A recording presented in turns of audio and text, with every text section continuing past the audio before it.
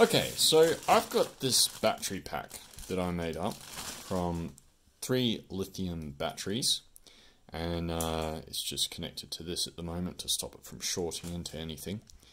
This is capable of delivering quite a bit of current. The batteries are half decent. I need a use for them because I bought them for something and that didn't pan out.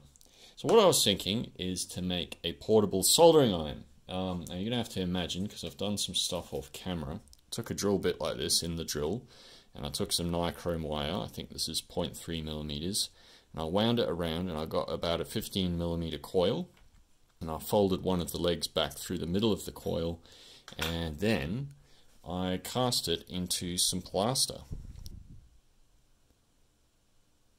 I wish I'd taken a photo before I did that.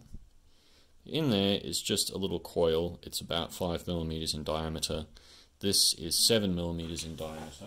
And in order to cast it, I just used this little thing which I 3D printed like that. Put some sticky tape around it. You know, a bit of plaster of Paris, made a very liquidy mixture. Kind of smeared it on the inside walls and then just spooned it in. It's very light mixture, not very dense. No additives or anything. It's about 4 ohms, which is about an ohm more than what I was aiming for. These tails should have been longer, would have been nicer to connect to as well. And now what I've got here is a piece of brass, which I'm going to use to couple this onto a piece of copper. We have cut that off with a hacksaw like a barbarian. That is going to go onto there like so. Now what we're going to do is we're going to put this in here and make a soldering iron tip shape. Here somehow. Huh. You know, this is a bit of a problem. I can't really use solder to hold that, can I?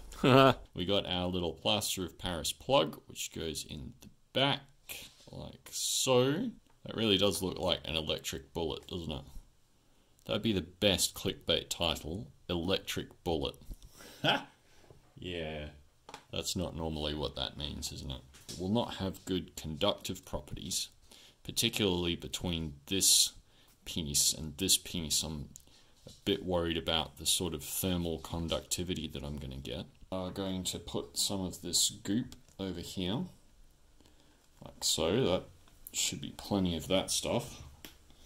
Already got it on my fingers. Just here. Get it in here like that.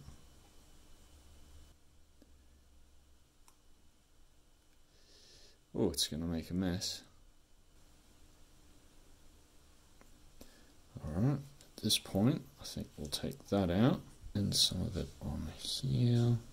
This is unfortunately going to introduce a fair bit of water into the system because the sodium silicate is a water solution. So we are wetting our plaster of Paris here. Put it together.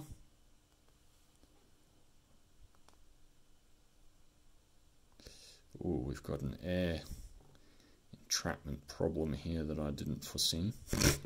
Oh my goodness. Look at that. Right, we're in. The air came out one way or the other. I want it to sit. No, there's still air stuck in there somewhere. Okay, we're all hooked up.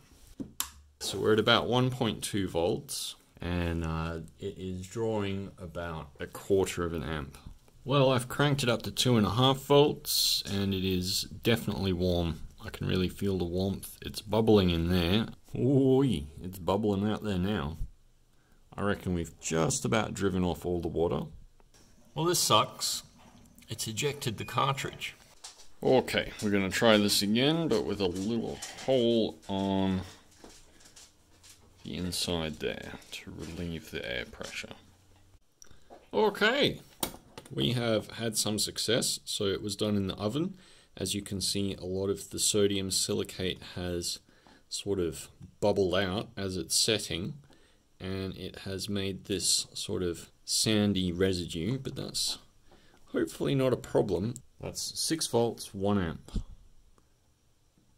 Absolutely nothing. Too hot to touch though. So we are going to go up to 10 volts. This is now the nominal operating voltage, I guess. Ooh, here it is. It's working. That's it.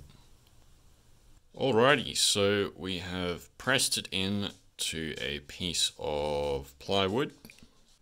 Okay, so here's the strategy. We're going to take a little piece of this thick copper wire, like so. Then we're going to take the nichrome wire leads.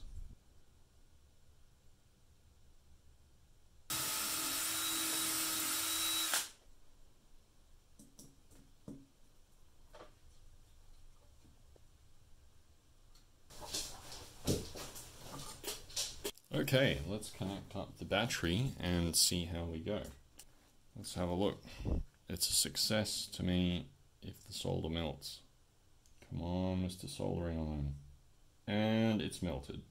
This is a portable soldering iron, almost, just. It's like terrible. It has the worst tip in the world. But anyway, I think I'm going to probably leave the project here, because obviously this is not very practical. And while it's a great achievement, it's